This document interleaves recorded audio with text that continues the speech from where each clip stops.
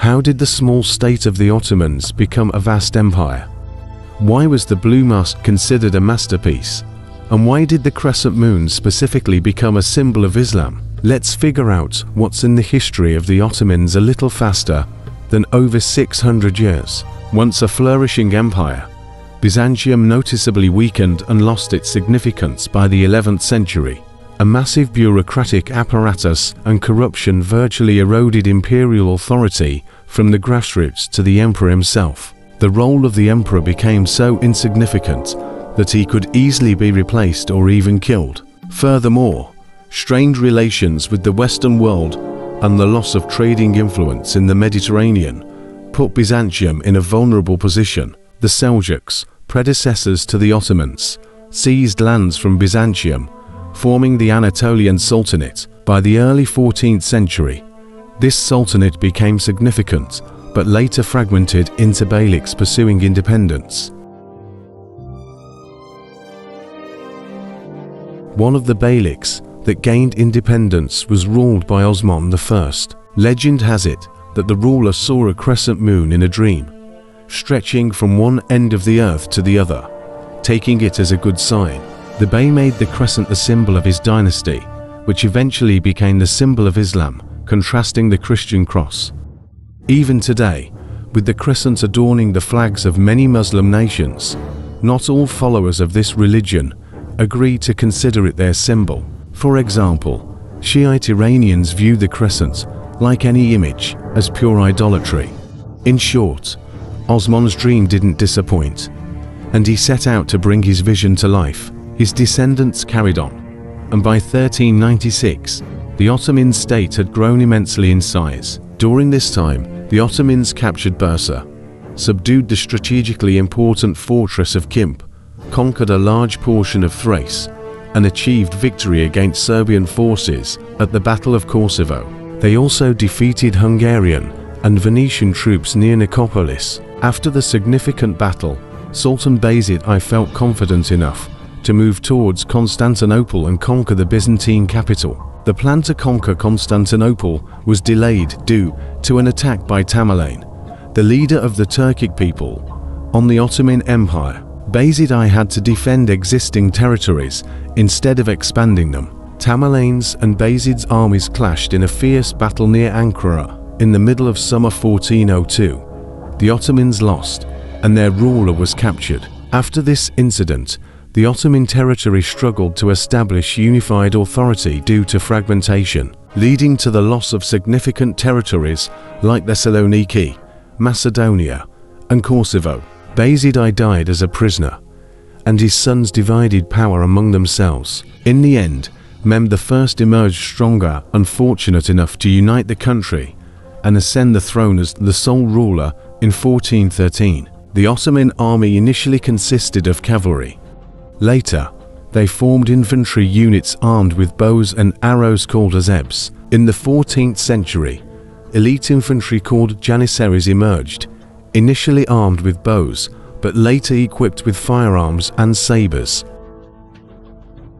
The army's success depended largely on skilled commanders who could strategically deploy troops, allocate forces, and organize attacks.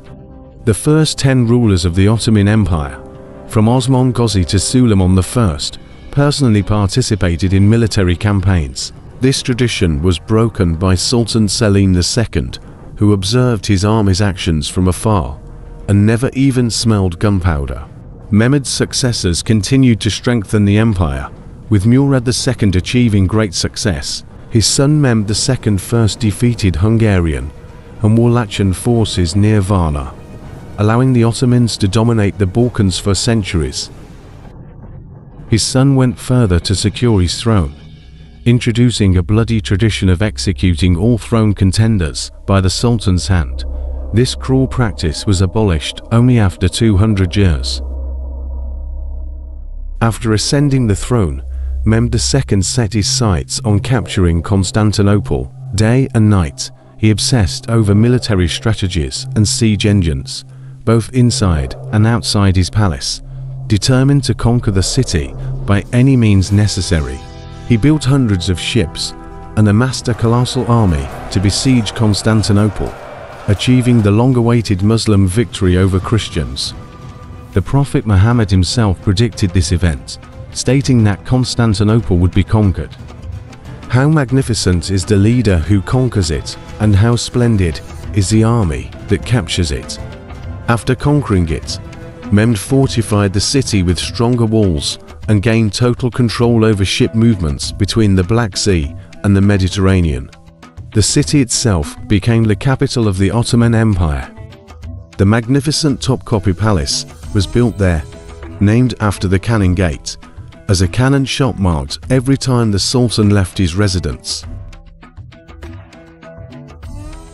Traveller Theophile Gautier, who was fortunate enough to visit, described the magnificence of the Topkapi Palace. He mentioned that the Sultan's chambers were rich in expensive wood, intricate carvings, and beautiful wrought iron elements. The palace's windows offered breathtaking views, unmatched by panoramas in front of any other world monarch's palaces.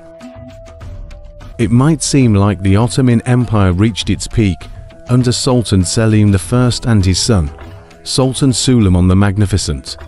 However, the empire's zenith came during Suleiman's rule. Over 20 years, colossal successes were achieved, defeating the Safavid Empire ruling Iran and nearby lands, annexing Egyptian territories for access to the Red Sea, capturing the impregnable Belgrade, subduing Hungary, Czechia, and Croatia, farming vassal states in Moldavia, Wallachia, Transylvania, and solidifying authority in Mesopotamia. In honor of this, Suleiman the Magnificent ordered the construction of the legendary mosque, showcasing the vast and formidable Ottoman Empire. The Suleimani Mosque, which stands to this day, over 450 years. This area has experienced nearly 100 earthquakes with a magnitude of up to 7. Yet the Istanbul sanctuary continues to delight residents and visitors alike. Returning to the 16th century, the Ottomans sought further conquests in Europe, aligning with French forces. They waged war against Austria, facing defeats into major battles. They conquered Nice and then Corsica, nearly subjugating Hungary and establishing dominance over the Mediterranean. By the mid-16th century, during Suleiman the Magnificent's rule, the Ottoman Empire's population exceeded 15 million. Europeans feared Turkish conquests and sought to unite against them for defense. In the 1570s, the Holy League formed, uniting Catholic countries like Malta, Spain, Genoa, Venice, and others against the Ottomans. They resisted in the Battle of Lepanto, turning back the enemy fleet. However, the Ottomans quickly recovered, continued their victorious march, and forced the Venetians to cede Cyprus. By the 17th century, the empire's population had nearly doubled, territories expanded, and regions like Crete and Cyprus were incorporated. Baghdad was never lost, but eventually, Europeans gathered strength and resisted Ottoman advances. Faced with his failures, Ahmed I remembered that no mosque had been built in 40 years. He decided to construct the world's finest mosque to please Allah. When the construction of the Blue Mosque was completed, it turned out that the greatest sanctuary in the Islamic world, the Masjid al-Haram Mosque in Mecca, now had the same number of minarets as the Sultan Ahmed Mosque. This was seen as sacrilege. To appease the Arabs, it was proposed to build 7 more minarets, so their mosque would surpass all existing structures once again. And this was done. From the late 17th to the early 19th century, the Ottoman Empire was almost constantly at war, with little success and a dwindling treasury. Taxes needed replenishing, so they resorted to collecting taxes from bribes. Corruption reached unprecedented levels, with bribes solving everything. Imagine, the country's budget relied on 15 to 20% from bribes. They even established a separate department to calculate who paid what and how much bribe tax was owed. King Charles XII of Sweden, often defeated by the Russians, encouraged Ottoman ruler Ahmed II to wage war against Russia. In the first battle in 1711, the Ottomans won, taking Azov fortress and control of the Azov Sea from Russia. However, they later had to sign a treaty with the Austro-Hungarians, losing significant lands and halting their victorious march through Europe. Russia couldn't accept the loss of Azov.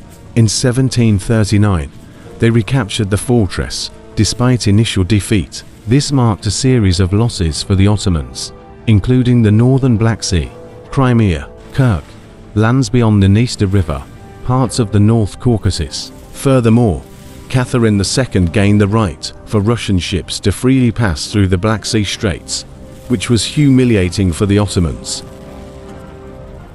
Sultan Selim III tried to fix things by modernizing the army, improving education, and changing the tax system. However, his reforms faced resistance from the Janissaries, leading to his overthrow and later assassination. Amidst this, nationalist sentiments grew among the population. Many people sought independence from the Ottoman Empire, leading to the formation of full-fledged states like Serbia, Romania, Moldavia, Bulgaria, Montenegro, and Wallachia. Control over Cyprus and later Egypt shifted to the British. Tunisia was taken by the French. Greece gradually gained autonomy, and European armies surpassed the Ottomans in military technology, signaling the need for reorganizing the Turkish military system. The Janissaries resisted all changes, staging rebellions and refusing to serve. As a result, they were brutally eliminated, and the Ottoman army came to be composed of mercenaries. In the 19th century, the Ottoman Empire experienced a profound decline. By 1922, almost all European and North African territories were lost. A series of political events unfolded, ultimately leading to the overthrow of the Sultan. A new parliament was convened, with Sultan Abdul Hamid II as the new head.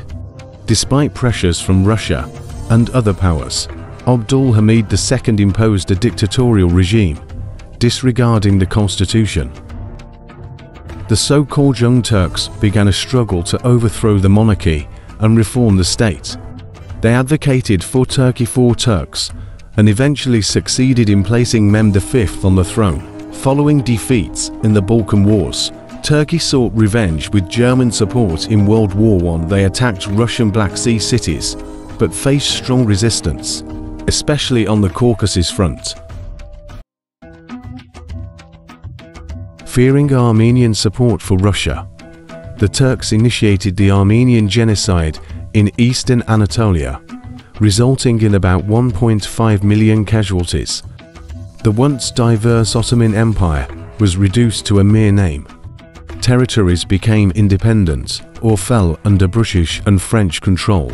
The former empire ceased to exist, replaced by the new entity called the Republic of Turkey, with Mustafa Kemal Ataturk as its president. Thank you for watching the video. Please like and subscribe to the channel for future videos.